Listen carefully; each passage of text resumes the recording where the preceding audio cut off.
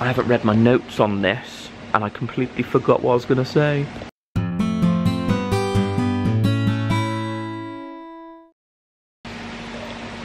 Hey everyone, Fish Shop Matt here. So after a chat with MD Fish Tanks and a couple of the customers when he was in the other day, we got onto feeding and how much the customer feeds. So over the years I've had loads and loads of obviously people with problems and questions and issues. The main one I would say is people overfeeding. There is so much joy, I suppose you would say, in feeding your fish that's the one thing you do. No one gets excited about, oh yeah, I'm going to clean out my filter this weekend, excellent. No, we don't. We get excited at feeding time. We get excited to see our fish come out. We get excited to see them happy and to see them feeding. And I'd say that is one of the main reasons that people have a problem with.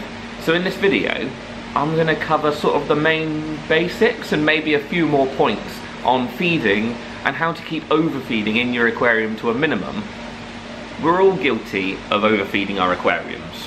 It's inevitable. You know, we see the fish come up to the surface and we want to feed them all. So it's just inevitable that you are going to overfeed your aquarium at some point. So I suppose feeding is the easiest place to start, really. How much you're feeding, what you're feeding, and trying not to overfeed. Now, most types of food on the aquarium industry sort of standard have feed 3 or 4 times a day, as much as they will eat in a certain time frame. And generally this works fine when your aquarium is lightly stocked, well filtered, planted. If everything's with you and everything's sort of pushing you in the right direction, you'll get away with it. But trying to feed that much, that often, is more than likely going to lead to a problem unless you are top sort of on your maintenance, unless you're really on top of it. Now really there is no definitive answer in how much you need to feed or how often. Everyone's tanks are going to be different. Everyone's sort of feeding regimes are going to be different. The fish you've got in your tank are going to be different. Filtration is going to be different. There's too many variables to cover everyone's tanks under one rule. And that's the one thing with fish keeping. Everyone tries to put one rule across the whole of fish keeping, and generally you can't do it. It really doesn't work. Well, it doesn't for me anyway. One thing I would say with feeding, and the easiest way, is to get used to your aquarium and how much your aquarium can take and how much your aquarium eats, and obviously how much your filtration can deal with. Otherwise, if you go chucking in a whole ton of food and your aquarium can't deal with it, you're going to be cleaning that for the next few hours. Whereas if you go little and often, it's going to make it easier. The way I do it at home, and it makes it easier for sort of children and friends to feed my aquarium if they need to, is I use a spoon. Now you can see, if it focuses, maybe, it's got different measurements that I've marked onto it. And I know roughly that those 2 measurements will feed my aquariums at home. That smaller one, that you can see there, so the lower one, that's generally the flake food. I crush it up a little bit, obviously, to fit in there. And the bigger one is generally when I put algae wafers and catfish tablets on top of the flake food. So it's much easier to be able to consistently feed with something measurement rather than just the pinch of your fingers, because some days I don't look and in it goes and oh, that was a bit too much. So yeah, really try and use something like this. Now if you're getting to the point where there's a pile of food sat in the bottom of the aquarium like this behind me here, so you can see they're working through it quite well, but if that pile was to stay there any longer and sort of sit there for a good few minutes, I'd be getting that out, getting rid of it, and probably putting fresh in maybe in an hour or so, but probably not. Letting them feed, letting them pick up any particles. Their eyes are going to be much smaller than ours. They're going to be able to see the smaller particles of food that are left over hanging around the aquarium. So as I was saying, little and often is the best way to feed your aquarium. If you feed them in one massive hit, your filter is going to have to deal with all those waste levels at the same time. Whereas if you spread it out over the course of a day, you know, even if you do the scoop idea, have that amount of food set aside for your day, and you spread that out over the course of a day, your filter isn't going to have to deal with a massive peak in food and peak in waste levels in the sort of really short time frame of feeding them that amount. Whereas if you do it little and often, the filter should be able to catch up with itself quite quickly. So last thing on feeds, the old saying fits. Buy cheap, buy twice. I can guarantee that the better quality foods on the market, you're going to be able to, well, I say that, not you, but your fish are going to be able to digest it better. They're going to be able to use the nutrients in there. And the problem being, if they're not able to use all those nutrients and it just goes out the back end of them, that's nutrients that are going to go into your aquarium and cause, you know, ammonia spikes, nitrite spikes, nitrate spikes. You don't know what it's going to cause. And then you're going to be starting to suffer with algae, and ultimately it's going to make your life harder. So let's feed this tank here. Now this tank, as you've probably known, is MD Fish Tank's one that he set up in the store. I've just freaked them all out because I've just messed around with the filter. But yeah, so there's 150 green neons. There's a group of Corydoras in here. What else is in there? There's a group of, there's a huge cleanup crew. So there's Amano shrimps. You can see some of them just down in here. So yeah, we've got a group of Amano shrimps. There's a group of Otto Cinclus in here. And then there's also the pair of Apistogramma elizabethae, which I don't know where they've disappeared off to at the moment. But yeah, I'll show you quickly what we would feed on a normal feeding on this tank. So what we're going to use here is this little trio of foods. Now we've got the Bug Bites Tropical Formula, the Bug Bites Tropical Flake, and the Bug Bites Algae Crisps. Those three foods, in theory, would feed all the fish in this aquarium. But, as I say in every video, the difference in foods that you can get, the more variety of foods you can get, the better. You know, frozen foods, other flake foods, colour-enhancing flakes. The more foods you feed, the more, well, the easier it's going to be for your fish to pick up on something that they like, and you're not going to have any issues. So there's all your foods that you're going to be feeding. Now, these two are old pots of mine. As you can see, I've used a little bit of each of them. This one's a brand new pot, actually. So yeah, that's quite cool. I've not used this flake. I've used the colour-enhancing flake before, but I haven't actually used this one yet.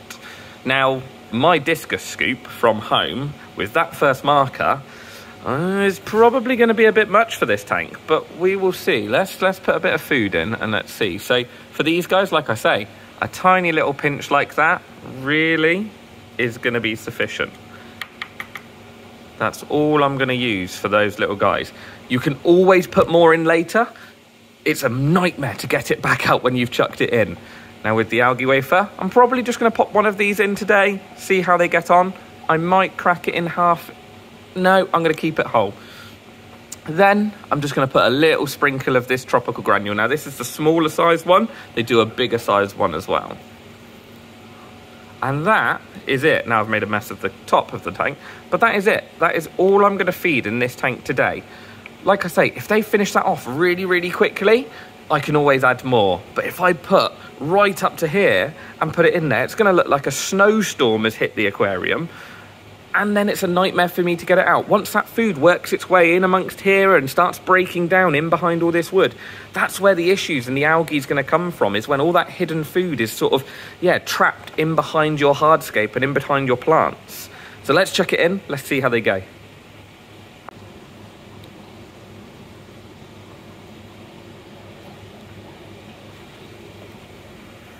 Now that is it. That's all the food we're going to put in here. There you go. You can see already the green neons are coming out. Oh, look, there's the elizabethae has come out to have a look and to inspect some of the food. Now the algae wafer, I don't know where the algae wafer, oh, it's right in front of me, look. The algae wafer's just dropped down here. So that Amano shrimp is getting first dibs on the algae wafer. But you can see all the green neons, look, are darting about at the back and finishing that food off. They'll get rid of that and they'll eat all of that really quickly. And like I say, if I need to put more in later, I can. But this way, I don't need to go searching for the 4 dozen algae wafers I chucked in and the fistful of flake food. One little thing that I forgot to say actually was that you can treat, or you can say a fish is a little bit like a conveyor belt. As gross as this is going to sound, what goes in the front pushes stuff out the back. Now, if they haven't used up all the nutrients or broken down the food, what's coming out the back is going to be pretty much fish food. You know, if you've not given them time to digest it, if it's not a good enough quality food and it hasn't got the right nutrients in, it's going to be coming out of the back end and it's going to cause you grief. So getting the largest filter that you can afford is going to make your life easier. Internals and externals all have their place in the market. You know, some people's tanks just aren't big enough to take an external. But really, the bigger filter you've got, the easier it is going to be for you. So as I said, externals like these are always going to outcompete your internals like these little chaps up here. But as long as you stock your aquarium to the size of your aquarium and keep with the right number of fish, both of them should sort of, yeah, keep your aquarium clean and should be sufficient to what you need it to do. Now, a little addition that you could put, or a couple of little additions that I've got here, an air pump or a circulation pump. Now, these little guys, what you'll find is an air pump will obviously blow bubbles into the aquarium, will provide extra circulation, so we'll pick up any debris that's behind the rocks, well, depending on where you place the air stones, and we'll move it and keep it in suspension. The same with the little water movement pump here. That one will just pump water around the aquarium and it will pick up all that debris that's in those dead spots. Now the good thing with that is that you'll find, well, hopefully that will keep the muck and the fish waste in suspension for longer, which means your filter should be able to catch it, and it will mean less dead spots where muck can build up in your aquarium. So regular maintenance is also key for keeping your aquarium clean and obviously stopping any issues with overfeeding. The cleaner your aquarium is, the more it's going to be able to deal with it. Regular filter maintenance and keeping those, you know, biological media parts clean so that bacteria can inhabit them is a real key thing to be doing. You don't have to go mad, you don't have to be doing it every week, but yeah, really that maintenance on your filter is going to keep everything running. Now, obviously there's loads of tools for cleaning the aquarium that you can see here. There's gravel vacuums, there's sponges. Make your life easy. Get as much equipment as you can that's going to make your life easy. You know, buy a gravel cleaner, but extend the hose so that it goes out the door, and it means that you don't have to worry about carting buckets backwards and forwards. Always remember to keep one bucket though to clean your filter media out with, because yeah, don't clean it out in tap. Top tip, don't ever clean your filter media out in tap water. Just kills off all your bacteria. You'll be starting from stage 1. But yeah, make your life easy. Get as much equipment that's going to make your life easy as you can. Now, there are hundreds of different liquids out there. You can see a little selection of them behind us on our shelf here. They all do different things. Well, no, they don't. I tell a lie. The companies sort of stick to a main frame of treatments. You know, everyone will have a dechlorinator. Everyone will have a bacterial booster. There is a main sort of group of treatments that all of them will have, but there are more. Now I'll try and cover them in a later video because there's too many different treatments and too many different things to cover in one little video. I'll be here for 35 minutes talking about liquids. But the main two that I would be looking at are dechlorinator and bacteria booster. So a dechlorinator is, as it says on the tin, it's a dechlorinator. Now this is our own brand Aquacare. Obviously you guys will probably know Fluval and Tetra. All of these dechlorinators do the exact same thing. Some of them are stronger than others, some of them work better than others for certain people. Personally, it's just a personal preference on what you like using. Then with regards to the bacteria booster, again, our own brand BioBoost. Now this is going to put the seed of life into your aquarium, and it's going to help your filter to maintain its bacteria level and break down all those nasties and all those nasty wastes. And again, Fluval Cycle, Stress Zyme, you've got Quick Start at the end there that should focus. There we go, Quick Start at the end there. And these all promote the healthy living and healthy bacteria in your aquarium.